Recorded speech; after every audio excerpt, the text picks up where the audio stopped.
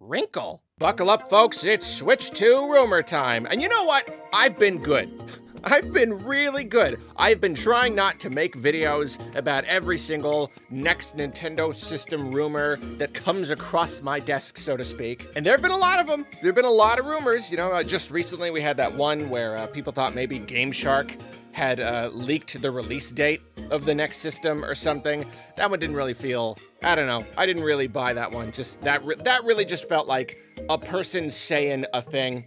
You know, just because they can. It might have even been purposeful, a bit of a PR stunt. Right now, anybody can just be like, yeah, I know when it's coming out, and then everyone jumps on them, and then there's articles and stuff. And so that's why I've been trying to be good, not paying attention to every single one. But this one right here, it tipped over. It was the straw that broke the camel's back, and the one that I just absolutely had to come and do a video about, had to talk about, because it feels to me a lot more tangible than maybe any other rumor that we have had so far. It's not just some person saying a thing.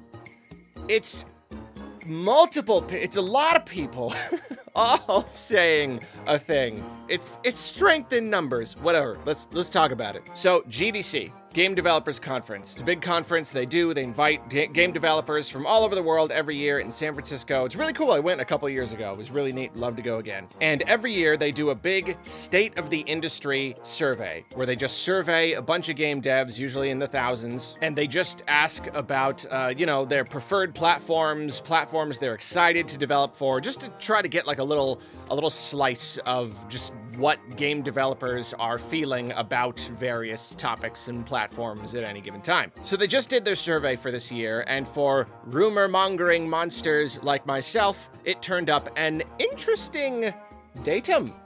Datum is the singular of data. Did you know that? You probably did. I learned it from Foxtrot long time ago. Anyway, about 3,000 developers were polled, and out of those 3,000 people, 8% of them said they were working on games for the Switch's successor. 8% just said, I am working on a game for the next Nintendo system. Out of 3,000 people, that's about 240 people. Now, okay, any good rumor has got to pass the pressure test. You know, if you want to believe that something is true, you want it to support your argument, you gotta scrutinize it. You know, that's the scientific way. You don't just believe it because you want to believe it, but because you have tested it in every way you can think to test it, and it still holds up. So let us imagine the ways that this could not actually be pointing to anything, to a new Nintendo system or whatever. The biggest thing, the real main thing here is we don't necessarily know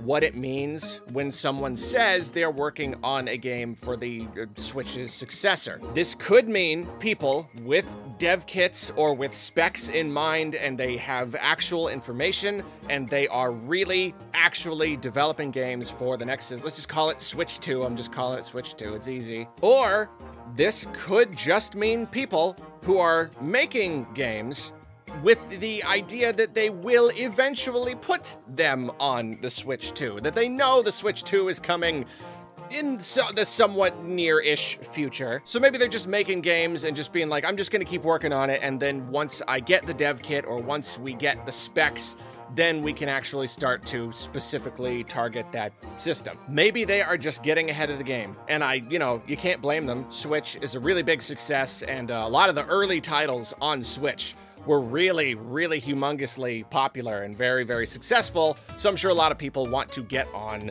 the next one as early as they can. Also worth noting, if you look at the survey from January 2017, right before the Switch launched, about 2 months before, GDC surveyed 4,500 devs, and only 3% of them, which came out to about 135, were working on Switch games. That is a much lower number than we have now. On one hand, you can say that not everybody was absolutely sure that the Switch was going to be a big success, so people were a little bit more hesitant to develop for it that early on.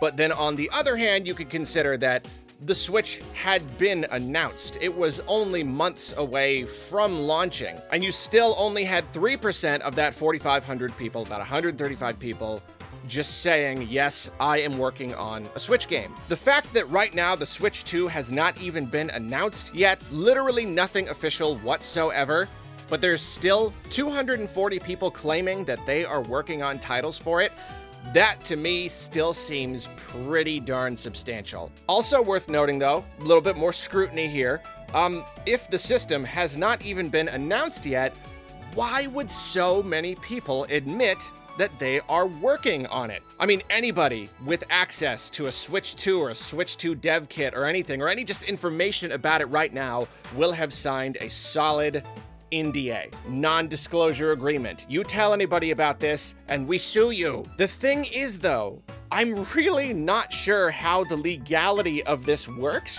when it comes to an anonymous survey. If you're working on a Switch 2 game and you go and just tell a publication that you're working on a Switch 2 game, like that's obviously a clear breach of your NDA and you get in big trouble. But if you're attending GDC and GDC creates a survey and you take that survey anonymously and there's a checkbox that says Switch 2, and all you gotta do is check it, and nobody even knows who put that check there, is that against the rules? Honestly, I don't know. Maybe that's why we have gotten so much transparency here, because, I don't know, it said, what platforms are you working on? And Switch 2 was there, so I put a check there, you know? Like, how would they even know it was you? Maybe that's why these people were so confident. So basically, we've got 240 game developers, and this is just a very small sampling. That's another thing to consider here, is that this survey here, this is just a few thousand people who were surveyed for GDC. This does not necessarily represent the entirety of the game industry, especially when you consider it's just a really huge industry. All the different sizes of studios, the AAA space. It's a lot. And yet, this is still a pretty darn good little sampling of people. 240 people. We don't know how many of those people are representing the same company that they're sharing, or is that 240 people across 240 different studios?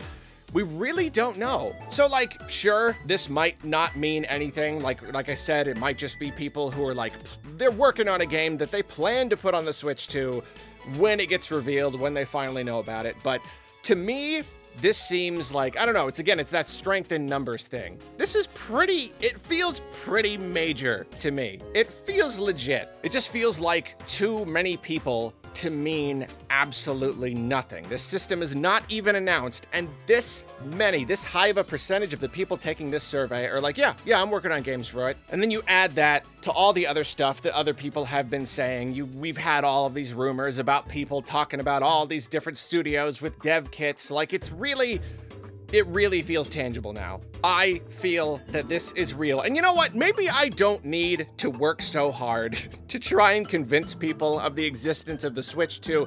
That's what's funny, is it's like, obviously, anyone can see that, like, a new system will come eventually. And if it's gonna come eventually, Nintendo is working on it right now. They have to be. It takes years to develop a console. But I think maybe I just still see too many people who are just so completely against the idea of even talking about a new system at all. And maybe that bothers me. Maybe that's why I feel like I have to work so hard to just like, no, look, it's coming. It's not just that though. It's obviously like, you know, people look down on rumor mongers such as myself. But like, honestly, I'll just remind you again, it's 'cause it's fun. It's just fun. It's literally just the fun part of the process. I'm excited for a new system, so I love rumors about the new system. I love talking about it. It's just fun to me. And like, for anyone who's still skeptical, like, just look back through history. Just look back before the reveals and the launches of basically every console ever. This is the kind of activity that happens before launch. And no, the whole Switch Pro thing, that not panning out, that is not evidence that like, oh, we've been doing this for years. Like, no, different circumstances. The Switch Pro probably was a thing. It probably got canceled because of the chip shortages and all that stuff. And that's different.